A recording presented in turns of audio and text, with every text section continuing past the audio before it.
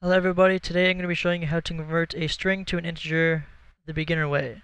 And the beginner way is it's an unsafe way because there could be issues. First, what we're going to do is we're going to create a string called str, and then we're going to assign it 69.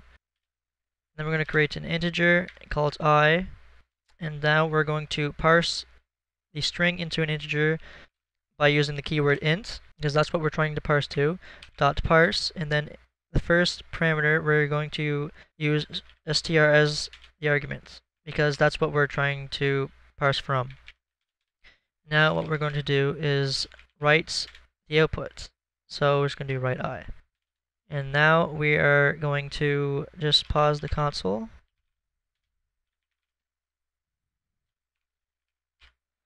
And run it. But before I run it, I'm going to explain what this does. So string is the type that we're declaring. String is what's the name of the variable is, and 69 is the value. Int is the type. Once again, I is what we're calling it, and then what we're assigning it is an integer, obviously.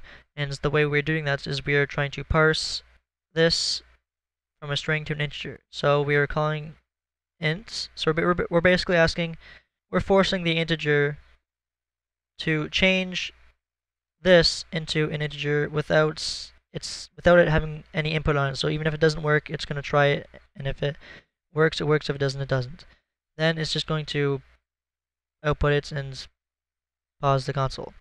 So we're going to run it, and it works. And this is because inside the string is a value. So integer is happy to change the string into an integer because it works. Now, if we were to type in anything else, elf like this, something like 69, it's the same thing. So integer, we're forcing ints to convert 69 to an integer without its input. So even if it doesn't work, he can't tell us, or she can't tell us. They can't tell us anything. They have what they say doesn't matter. And now we're going to run it. We get an error because it was not in the correct format.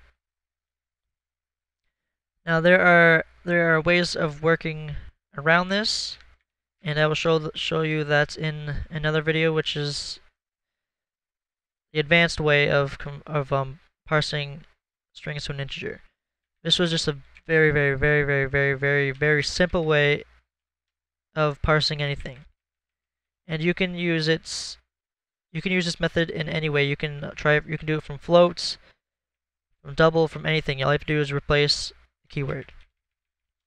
Anyways, thanks for watching. I hope this helped. Please subscribe for more. In comments, if you have anything to request, like if you like the video, or thumbs it down if you don't. Do whatever you need to do. Till then, I'll see you next time.